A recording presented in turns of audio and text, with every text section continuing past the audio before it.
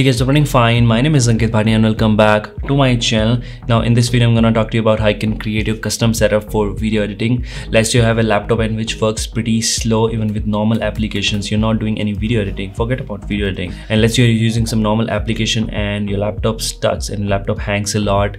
Each time you reboot it takes a lot of time. Obviously in this case you can purchase a new laptop with good configuration, but you don't want to spend your money on a laptop. You already have a laptop. You just want to upgrade your laptop so that you can set it up for video editing. So I have a solution for you all and I'm going to show you everything from start to end, step by step, on how you can create your custom setup for editing. So let's start it. Now the first step, you should know what makes your laptop work faster or slower. There are mainly four things. First is CPU, second is RAM, third is disk, and fourth is graphic card.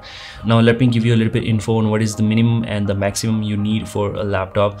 So the minimum for CPU is i3 as the minimum processor, and you can go till i9 as a processor, which is very fast, but i3 is good enough. Now the second thing is RAM. You need at least 4 GB of RAM in your laptop, and the max you can go around 64 GB of RAM. That will be like very good RAM, but you can start with 4 GB of RAM. Now the third thing is the disk. The laptop comes generally with normal hard disk, which is very slow, but the good laptop comes with SSD, which are very fast. In this case there is no minimum or maximum space you need, but what is the type of disk you're using, that is going to affect the performance of your laptop. With the normal HDD, the performance will be very poor. With SSD, the performance will be very good. Now the last thing is the graphic card. The minimum you need is 2 GB of graphic card, and the max you can go about 24 GB of graphic card. I saw a few laptops coming with 24 GB. It's like a lot. You don't need that much, trust me, unless you have a lot of money to spend or you're just doing some crazy 3D After Effects. Trust me, you don't need it.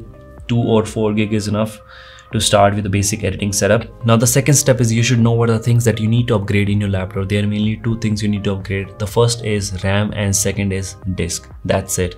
You cannot upgrade your processor, or you don't need to upgrade your graphic card, or it'll be really difficult to use external graphic card. So there are two things which I'll show you how to upgrade. Now let me tell you about which laptop I am using. I have two laptops. First is Dell XPS 159560, which is a really good laptop, and the configuration is 16 GB of RAM, i7 is the processor, 500 GB of SSD, and 4 GB of graphic card. This is a really good configuration and I don't need to upgrade anything, but it comes with a lot of money. And I have another laptop which I need to upgrade because it's very slow. The configuration is i3 as the processor, 4 GB of RAM, internal hard disk, not SSD, as 500 GB of internal HDD, and 2 GB of graphic card.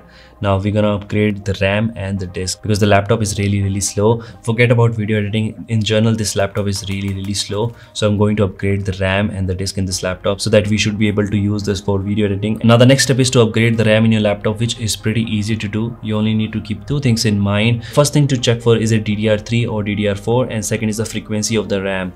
So in my case it was DDR4 and 2400 MHz frequency. So I've ordered this 8 GB of DDR4 RAM. Now remember, every laptop has two slots. The first is already filled with the 4 GB of RAM, and second I ordered this 8 GB of RAM. So now I have 12 GB of RAM, which is pretty good for any laptop, for any video editing. Trust me, once you upgrade with 8 GB of RAM, your laptop will start working very fast, but you will still need to upgrade your laptop with SSD. Let me tell you why. Now let's say a 4 GB of RAM. Once this RAM will be full, your Windows will start doing read and write from the disk, and you have internal HDD, which is very slow. So that's why your laptop becomes very slow, because it's doing the read and write from the disk. Now once you upgrade with 8 GB of RAM, now you have total of 12 GB of RAM, which your computer will take a lot of time to fill this RAM so that your laptop will perform better. But let's say you start doing video editing and you're using a lot of apps, then you need to upgrade your disk with SSD, because after some time your RAM will get full.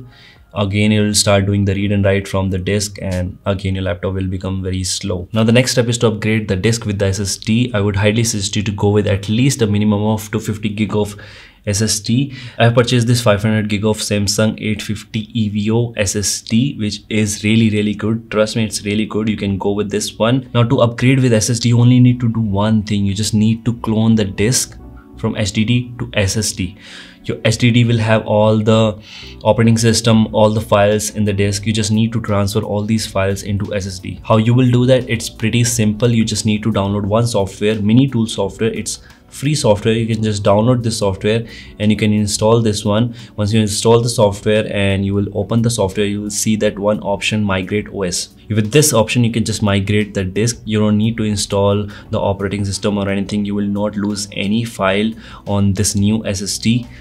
Everything will be just copied from this disk to SSD. Now to connect the SSD with your laptop, you need to purchase external USB casing so that you can insert your SSD into the casing and you can connect via USB. Once you will connect with the USB, your Windows will detect, so does this mini tool software, and you will see this option of disk 2.